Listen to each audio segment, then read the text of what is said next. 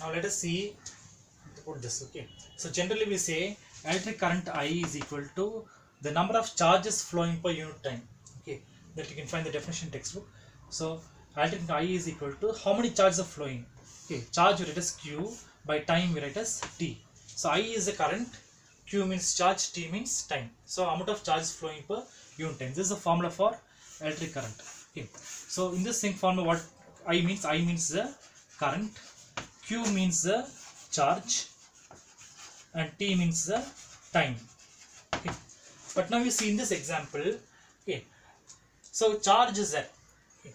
Will the charge flow continuously? No. Sometimes charges may flow more, sometimes they may flow less. Okay, so that will take as delta Q. Okay, so I write this way: current I average. I take the average current. Okay, that I write as delta Q by delta T. That means small change in charge by small change in time. Okay, that's the meaning of that. That's an average current there. Now what we must do is we must remove the delta sign. For that we take limits here. Okay, for that what happens is we take the delta, time is very small, it approaches 0. So we take limits here. Let me write this side. Okay, so I average, or you can take the full current now. Okay, I'm going to take the current flowing through. So for that I'll write as limits here. I'll take the limit. In this limit, delta T tends to 0. Okay, so this term becomes 0, very small. Okay, so what happens is delta Q by delta T. Okay, same thing only. Okay, formula I'm just changed it in here, this different way. So we get the same. Now when you write, let's say limit of delta T tends to 0, we can write as in the form of differentiation form. Okay, so how to write it is I is equal to, we can write as dq by dt. Okay, so this will give us a current there. This is another way of expressing it. Okay, so general definition is this one. Okay, I is equal to Q by T. That means the amount of charges flowing per unit time is called as electric current. Okay, this you learned in 10th also. Okay, the basics, the same thing only. Okay. Now let us see what's the S unit of current there.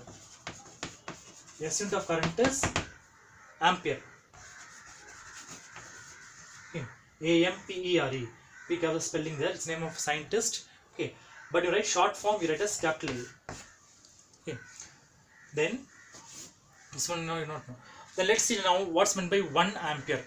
Okay, so let's study what's the definition of 1 ampere. Okay, so let us take a conductor here. Conductor means a wire.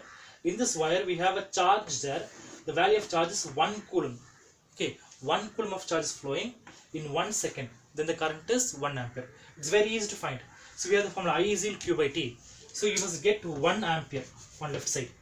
Okay, so right side also you must get 1 by 1. Okay, then Q means charge, that is coulomb, and time is measured in seconds. So 1 ampere is equal to 1 coulomb by 1 second. Okay, it's a very simple way of definition. How to measure current? And an instrument called ammeter is used. Okay, this also learned in 10th. So one more thing that we must know is electric current a scalar or a vector? Does it have direction? Yes, we say current has direction. Does it have magnitude? Yes, it has a number. But still we say electric current is a scalar, we say. Current is a scalar. Okay. So why? Because if suppose current is a vector, means if two currents come and hit each other, okay, what will happen? Okay, vectors can be added or subtracted. Okay, but you see, if two currents come this way, one current comes this side and the current comes this side, then we have to take the sum only. Okay, we have to take the sum. So you can say current is a scalar. Okay, current is not a vector. Okay, vector means we can have vector addition, vector subtraction.